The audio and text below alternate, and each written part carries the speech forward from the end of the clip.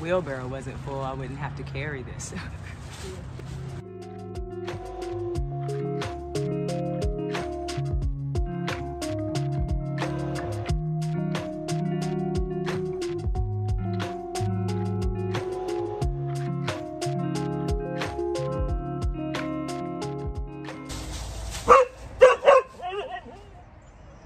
Lacey, what you got going on? Hey, but why? Hey, Shine. Why you come hollering at me, though? Hey, baby. Hey, baby. Why is she hollering at me? Huh? Hey, baby.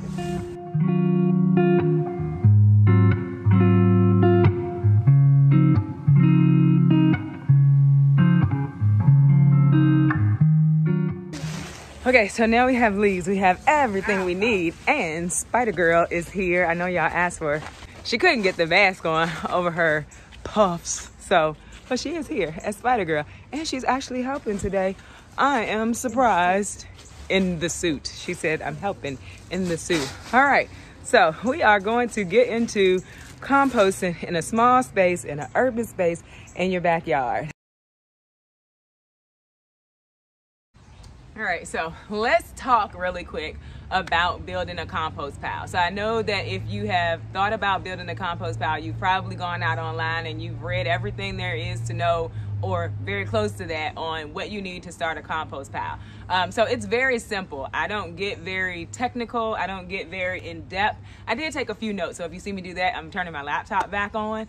So just so that I don't forget anything, because I'm just talking. So basically the 4 things you need is you need browns. Those are your carbons.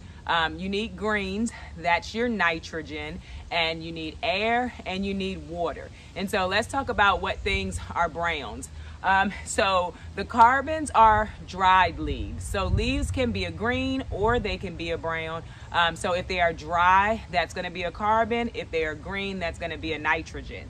Cardboard, paper towels, napkins, coffee filters, sticks, wood chips, that's all a brown. That's a carbon. That's what's going to pull in the nitrogen so that you don't get like slushy compost, or you don't have stinky compost.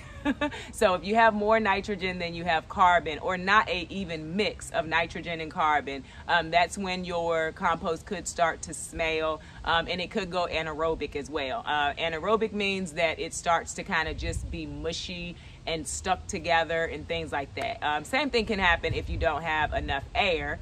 And so when we talk about air, that just means if you're turning your pile. Now, I told you last week, I don't turn my pile that often, but I do make sure that I have an even amount, or a balanced amount of greens and browns. So if I notice that my compost pile is too wet, then I'll add more browns. If I notice that it's too dry, I'll do one of 2 things. I'll water it, because that's one way to make something not dry. But then if I notice it's not composting, I'll add some more greens. So the nitrogen is what's going to help your compost pile warm up. You can compost heated compost, or you can compost cold. Either way, it's going to eventually compost. Hot compost is going to break down much quicker than a cold compost, but it will all break down. So another thing, if you are in a small space composting, I have a 2-bin system. You don't have to have a 2-bin system. I started in a tote, just a plastic tote that you get from the dollar store, or that you get from like Walmart, or, you know, big box store, Home Depot, Lowe's.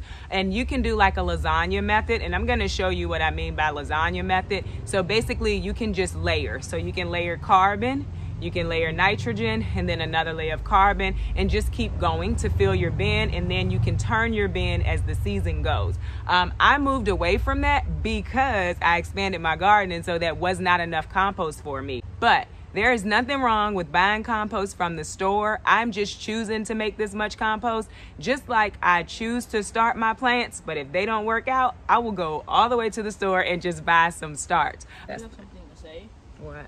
So the thing she started composting it is like over there. Oh. But it's over there, and there's also potatoes growing in it now. Yeah, so I told you all that my old compost pile keeps growing volunteer potatoes, and so that's what I'm saying. Like, if that soil in that tote wasn't good, those potatoes would not grow. And so don't downplay or discard or think negatively about composting in a smaller space or in a container, because it can be done and the compost is just as good. We're gonna go ahead and get started. So we're gonna move over by the compost pile. It's not a lot of space over there. I was trying to figure out how I was gonna record this over there so it wouldn't be just me standing there talking, but we about to see.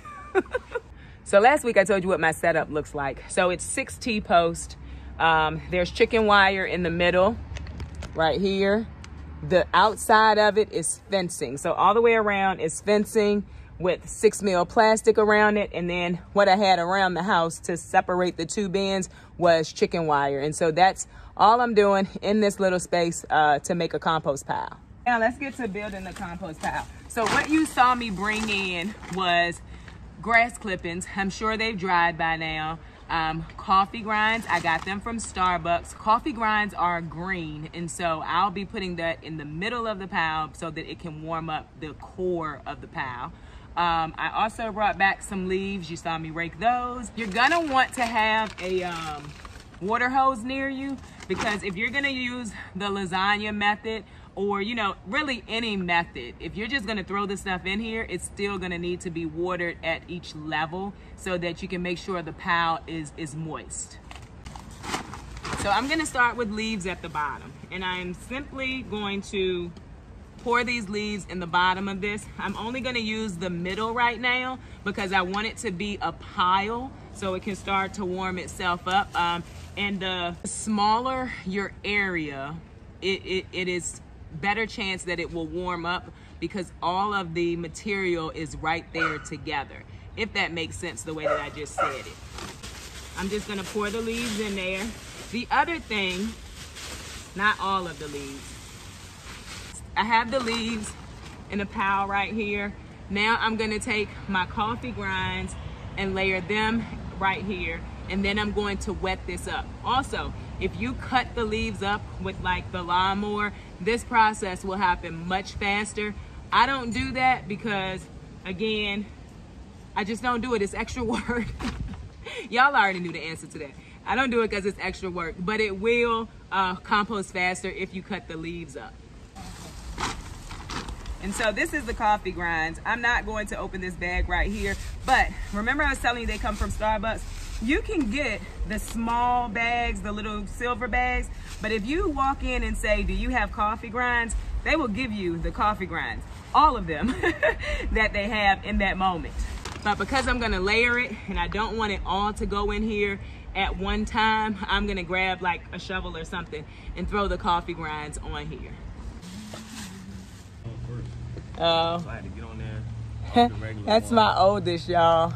He's 19. You say hello? He came to give her a hug. What's your YouTube channel? Kale Myers. Kale Myers. Kellmyers. He does gaming, so y'all can check him out too. I was supposed to help him with something last night, but he said he got it. So I fell asleep so early last night, y'all. Anyway, I'm sorry. I can get real thrown off. All right, so that's the coffee grinds. So we're just gonna throw them in there on top of the leaves. And I don't break them up from where they were in the coffee maker. Now, that's coffee grinds. I have a little bit of green grass still left from a friend who saved his grass for me. So I'm gonna throw a little bit of that in there. So if someone offers to save grass for you or yard waste, that includes leaves, just make sure that they don't spray their grass, because if they do, those chemicals that's in that grass is gonna be in your compost pile. And if it's there to kill bugs and weeds and things like that, it's gonna do the same thing in your garden. I'm gonna wet this portion really quick with the water hose, and then I'm just gonna do it all over again. Probably gonna put you on a time lapse because no one wants to see me continue to explain the same thing over and over.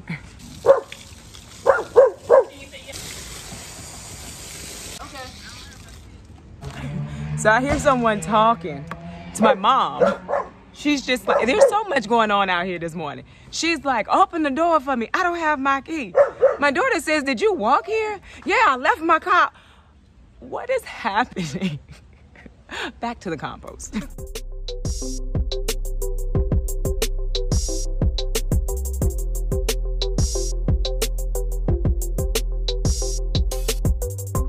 By the way, that big thick pile of stuff that I took the pitchfork and broke up, that's what anaerobic looks like. So that was grass that has been sitting in that bag for I don't know how long, and it started to break down, but it was too wet. So that's what anaerobic looks like. But mixing it in with the browns and also having the compost pile start to heat up, it should not be a problem with me putting that in there. I have probably 3 more bags full of grass that looks just like that, but I will put a lot of leaves in here to help it.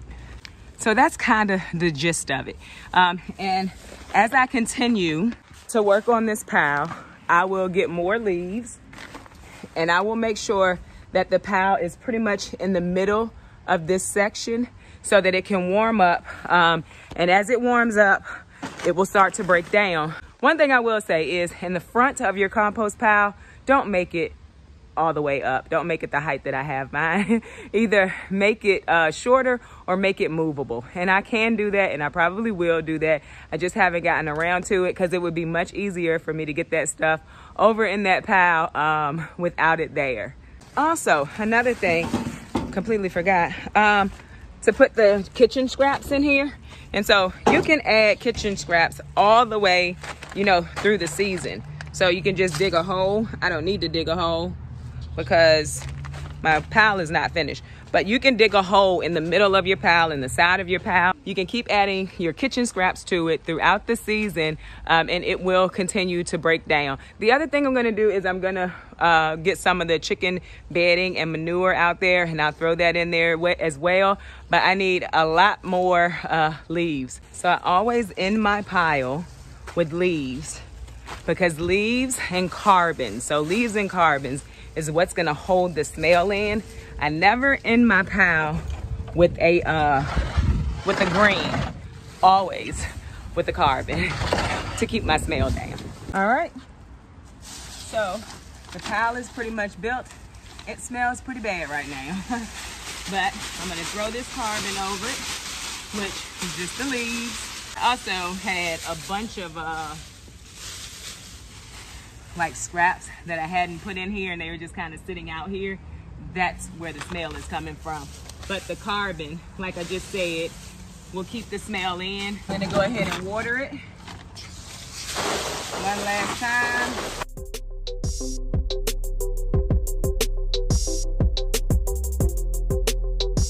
If you have any questions, feel free to leave them in the comments. I will make sure that I answer them soon. I won't say today, but soon. Today is me and my daughter, we're going out to do stuff. If you have any questions though, put them in the comments below. If you have any tips, put them in the comments below, because just because this is how I do it doesn't mean it's the only way that it can be done. Doesn't mean it's the best way that can be done, but it is the way that works for me. So I hope everyone has a wonderful weekend. I hope that this video was helpful. If you enjoyed it, don't forget to press like, share, and subscribe. Don't forget to visit me over on Instagram at Miss MS Asia Spradley, where I post about the things going on in the garden every day. Bye.